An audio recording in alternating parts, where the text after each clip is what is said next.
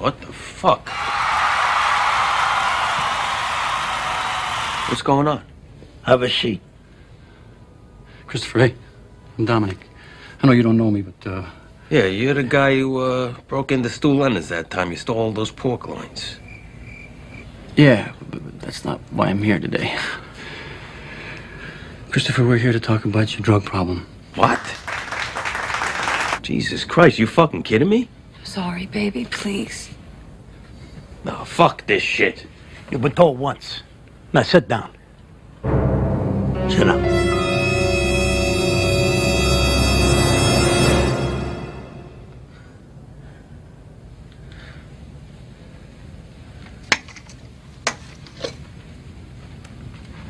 Ma? Jesus.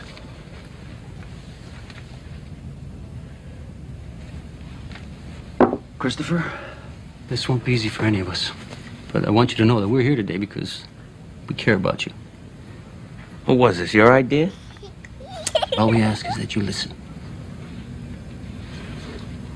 Adriana, you want to be in?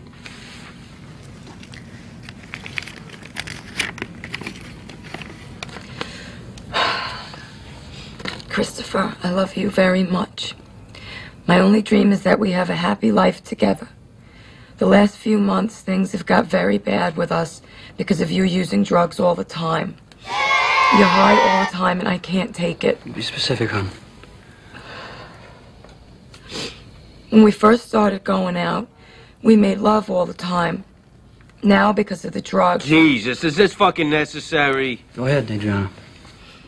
You can no longer function as a man. Last week, when I came home to learn that you had killed our dog, that was the final straw. You killed the dog. What'd you do that for?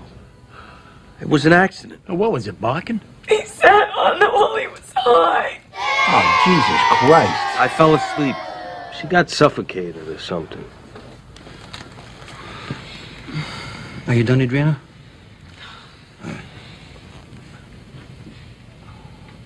Sylvia. You killed little Cosette. I ought to suffocate you, you little prick. Tony, we're going in order. Sylvia? When I came in to open up one morning, there you were with your head half in the toilet. Your hair was in the toilet water. Disgusting. I told you I had the flu. I said my piece, Chrissy. Great, I can't even defend myself now? No one's attacking you, though, Chris. Look, it doesn't change anything. But I can verify that he was sick for a little while.